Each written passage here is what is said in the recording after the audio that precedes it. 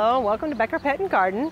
Today we're just going to be discussing some of the things you can do with your pet for the outdoor summer times, the hot months and things, to get outside and enjoy the weather that we have. We only have a limited amount of it, so we have to get our dogs out there as well. Use up some of their energy, get our own exercise at the same time.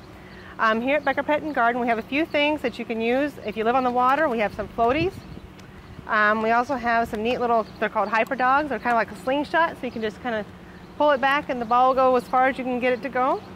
And we have another one that's kind of a new one. It's a flying series, kind of the same type of situation. It's a hyper dog, but you pull the duck's beak, and it's a slingshot as well. You kind of sling it out there and the dog goes and fetches. So there's a lot of different things that you can come in and check out. We have chuckets, which you throw. You don't have to touch the ball. You just kind of hold it in your hand, and it's like a little wand, and you just throw that.